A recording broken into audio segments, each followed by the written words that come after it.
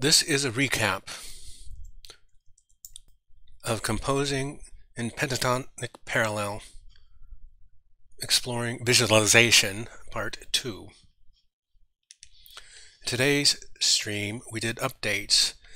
We've been completing several brass tacks music visualizations and started to explore some ideas with what we can do. We have one called Periscope, which looks like this.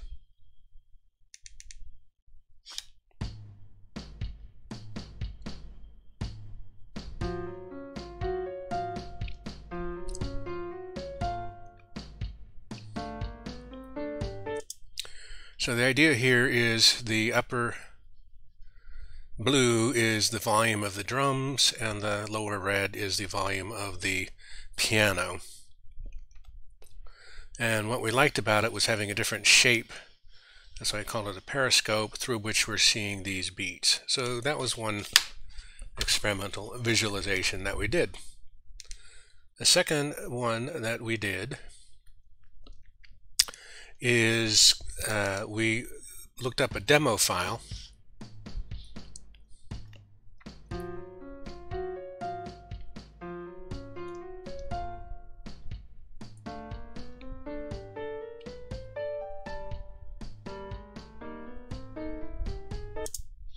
and what this is doing is the upper line is the melody, the green at the moment middle line is the backbone, which pretty much trails the melody, and then this is the chords.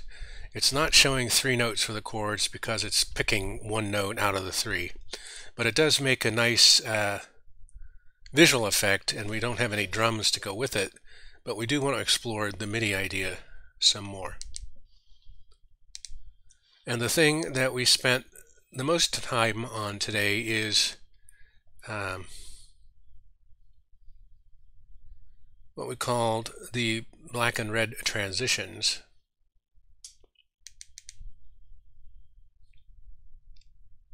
And we learned a bunch of new stuff doing this today.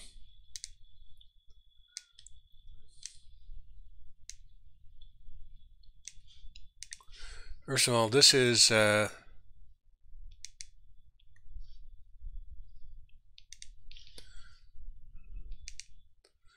what we call the drum black view, and it goes like this.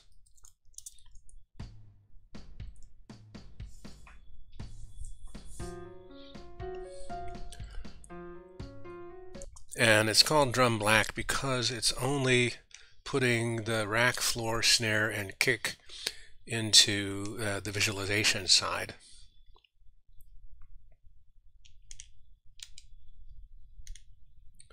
And we still don't know why some things are so loud sometimes and not so loud other times. And we are using the 80 to 320 Hertz and the MP3 files to drive that. Then the trail black basically adds this part. It adds blue drums and red piano. Actually, it's not drums, that should say melody, blue melody. There you go. So it's the melody up there and the all piano is coming there at the bottom. And that looks like this.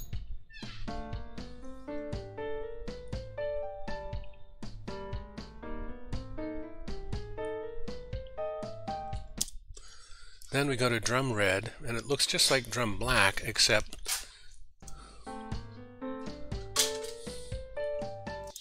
we're kind of inverting it. And then trail red here, I still don't know why that says, has melody on top and chords on the bottom. And then it shows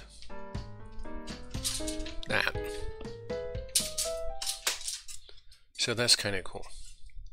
I know why it says drums, because the last file had drums.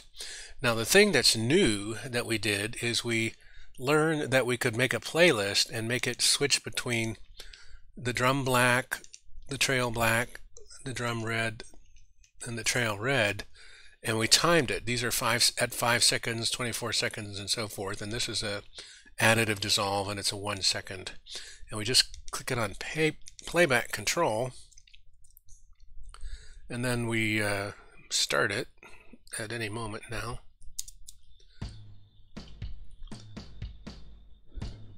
So this is the black, the trail black.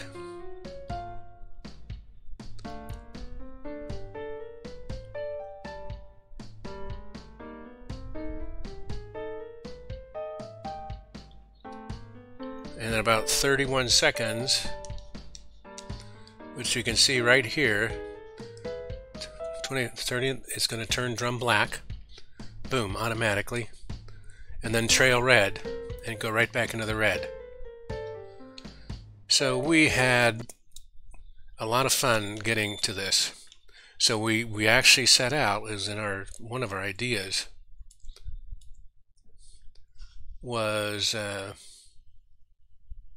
somewhere sequencing in visualization. So we were able to do that, and it took a while for us to get there. And we learned a bit more about tuning images, learned more about working with MIDI track channels and the window and playback control. So this whole thing has been called Visualization Part 2. And our ideas for next time are to get to a composition in 3/4/4/3 and maybe do some more visualization work where we're pulling in demo files. What we mean by that is there's a whole bunch of, not here, this program comes with a whole bunch of sample projects that we did, and we used the MIDI file example today, but there's all these others for us to work with. So we're going to we actually made a video of that final one here, and we're going to post it. So we're not going to play the whole thing for you here, but this is what it's going to look like. And when you get somewhere down in here or here,